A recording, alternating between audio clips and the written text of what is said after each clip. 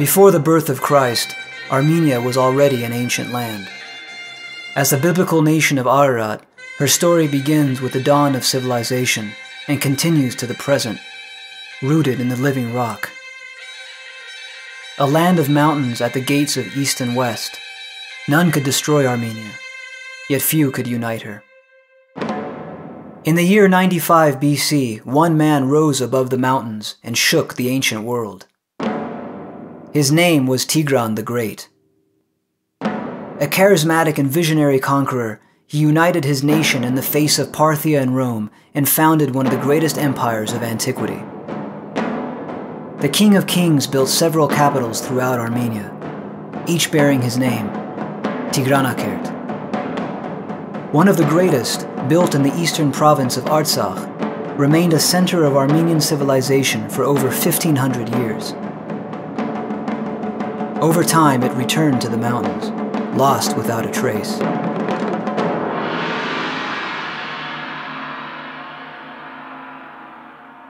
Until now.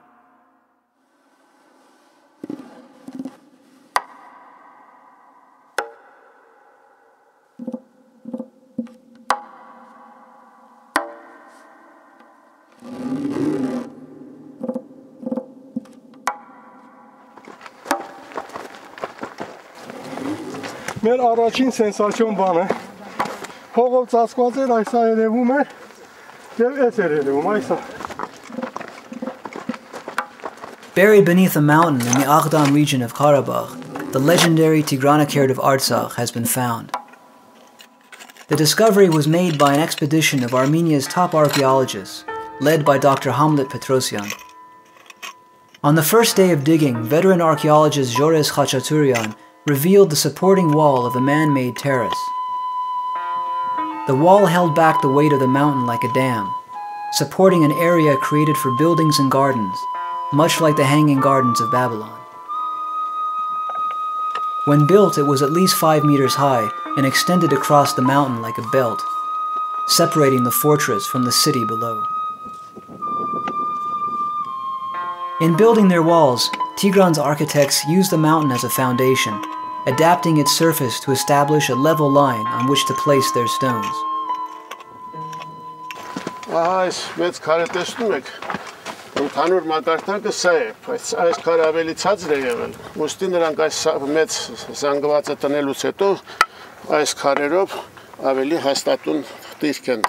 Further up the mountain is the most sensational discovery so far, the wall of the citadel itself, discovered on the second day of digging.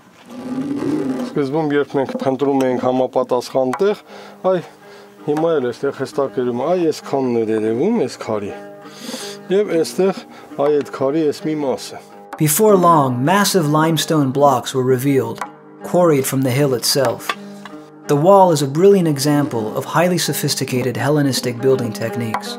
Պատերը կառուցվում էին մեծ քարե բլոկներով, հաշվարկ անելով այնպես, որ իրեն քարերը իրենց ծանրությամբ պիտի պատը պահեին։ Դրա համար առաջին պայմաններից մեկը այն էր, որ պետք է դրանք հորիզոնական, իդեալական հարթության մոտեցվեն։ Ասենք, եթե պատը մի քիչ թեք դրվի, ապա պարզ է, որ այդ ծանր բլոկները, որոնցից ամեն մեկը, ասենք, կես տոննա եւ ավելի քաշ ունեն։ Դրանք եթե մի քիչ թեք դրվեն, կարող են անպայմանորեն սահել։ Եվ դրա համար նախ եւ առաջ, ուրեմն պատի համար հարթ մակերես պետք է ստեղծվել։ Մենք տեսնում ենք, որ Փարիսը արդեն դրվել է ժայռի վրա եւ տեսեք նորից ժայռը ուրեմն աստիճանաձև կտրել են եւ այդ աստիճանաձևության վրա արդեն դրել են փոքր մի քար, որ արդեն ստեղծել է շարքի ուղղությունը։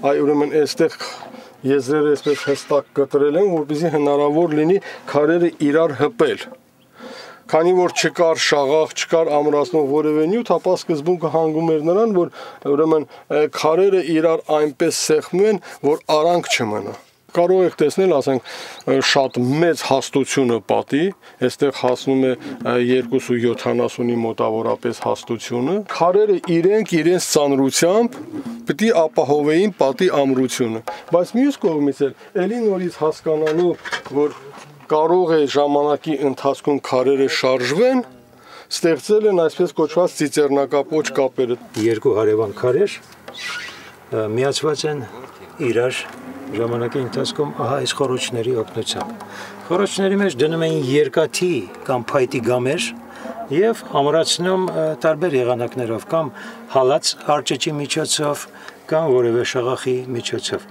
Քանի որ մեր այս սեղանատիպ բացվածքը շատ նման է ծիծեռնակի պոչի, պատմության մեջ, գիտության մեջ այդպես էլ ընդունված է ասել ծիծեռնակապոչ, իսկ քարերը ծիծեռնակապոչով քարեր։ Նման մշակման բարձր տեխնիկա իհարկե չունեն շատ քաղաքներ։ Ուշադրություն դարձնենք, մենք խոսում ենք երբեմն Եգիպտոսի քաղաքակրթության մասին, մայաների մշակույթի մասին, ասում ենք, որ նրանց կառուցած քաղաքների պարիսպները այն բարձր մակարդակով են ներկայացված, որ նույնիսկ դանակի շեղբը չի կարող երկու քարերի միջև անցնել։ Տեսեք ինչպեսի իդեալական, այսպես օղիղ է ստեղծվել, ժամանակ է անցել հազարավոր տարիներ, գուցե մի քիչ էլ դեռ խախտվել է, ինչ որ մի բան էլ է, բայց այսօր էլ որ նայում ես, ասենք տեսում ես թե ինչպեսի իդեալական հորիզոնական հարթություններ են ստեղծել։ Կասկած չկա, որ կառուցված է այս Պարիսպը Տիգրան Մեծի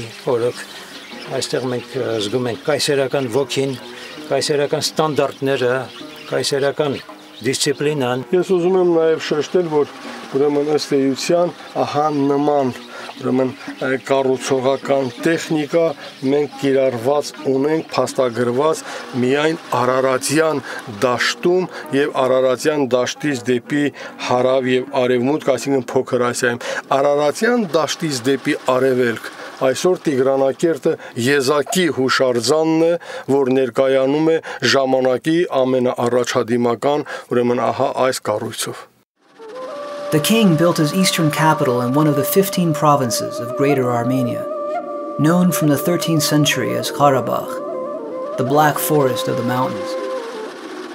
To the Armenians, the land is still known by its ancestral name, Artsakh. By the early 5th century, Christianity had taken root around Tigranakert, and Artsakh soon became one of the early cradles of the faith. Tigranakert evolved with their people from pagan antiquity to the Christian Middle Ages, flourishing for 1500 years until the coming of the Mongols. The medieval historian Sebeos spoke of battles raging around the walls of Tigranakert. At the close of the 20th century, fighting rocked the buried walls again, when the region was recaptured by Armenian forces in one of the fiercest engagements of the Karabakh War.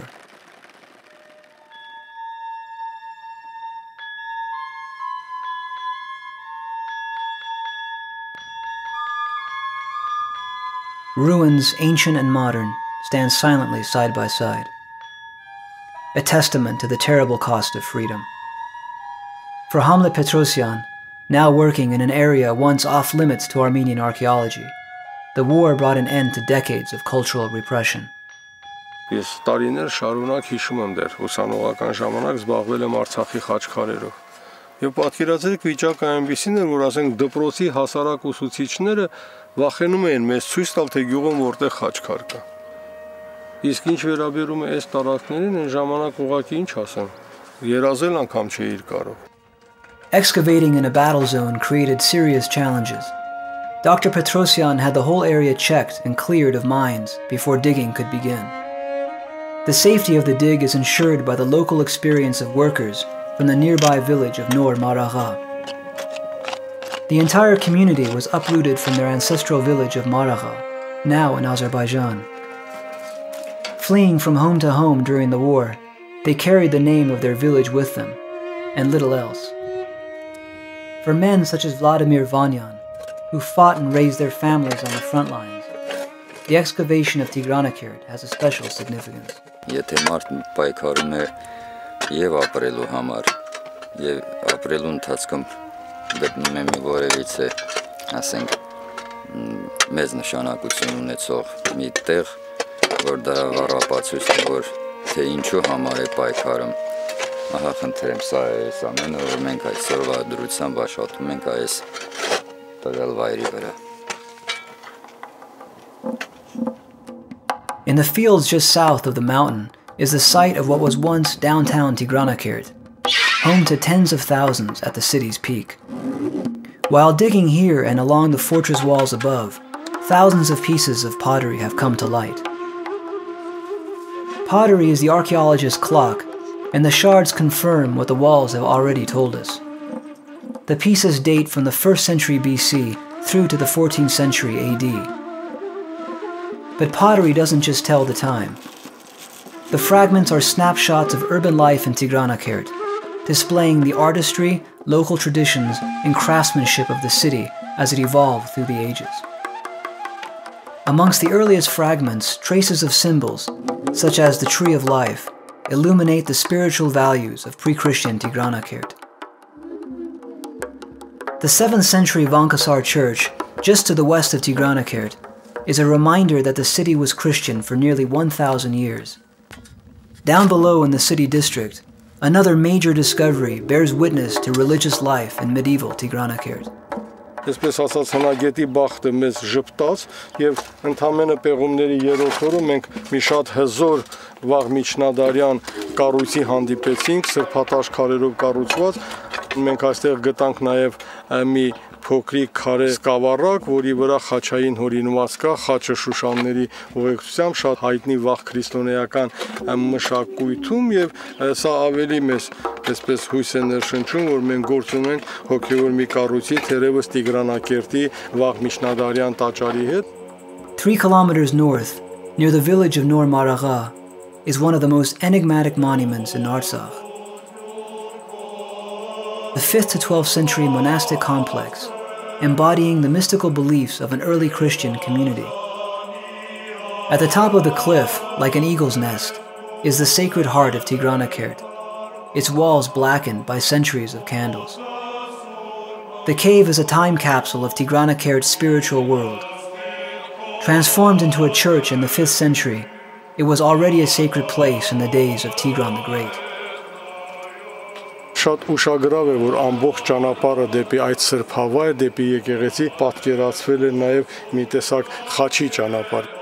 Carved along the edge of the cliff, the path leads up to the cave, symbolic of the cross on Golgotha.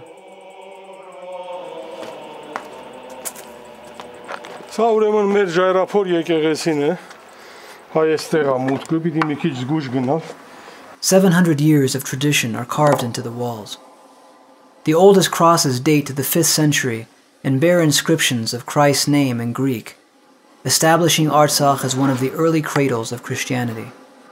Traces of red paint can still be seen, symbolic of the blood of Christ. Սրանք մոտավորապես 10-11-րդ դարերի ոչ վաղ ուրեմն խաչեր են, այստեղ կա երևի թերևս ավելի ուշ ժամանակի 11-12-րդ դարի շատ անվարժ կատարված մի խաչապատկեր, այստեղ մի խաչային հորինված, որ ակնհայտ 8-րդ դարերի է, այսինքն կարելի է հստակ փաստել, որ այս համալիրը օգտավայր է եղել դարեր շարունակ եւ եղել է Տիգրանակերտի շատ ընդարձակ մերձական միջավայրի բաղկացուցիչը. Մեզ համար նաև շատ ուրախալի է, որ այսօր առաջի անգամ գալով այստեղ տեսնում ենք, որ այստեղ մոմ են վառել, ուրեմն նշանակում է, որ հուշարձանը կամաց-կամաց շրջակա համայնքի բնակիչներին է իրեն բերում, դա մեր աշխատանքի հիմնական նպատակներից մեկն է, որ հայրենի հուշարձաններ ավելի մոտ դառնան ժողովրդին. Beneath the cave is the final resting place of the sanctuary elders. Like everything else in Tigranakert, the tombs are carved into the living rock. In a last symbolic act, their bodies faced the cross in the east, towards the resurrection, the rising sun, and the light of salvation. Tigranakert is a monument to the Armenian Odyssey. Today, archaeologists are on the front lines of a struggle to rescue history from the grave.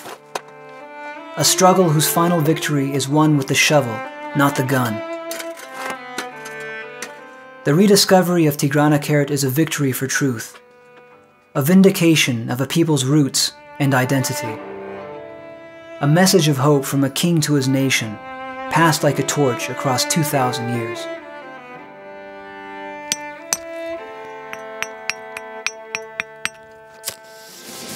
From the ruins, the flame is rekindled, not for destruction, but for light.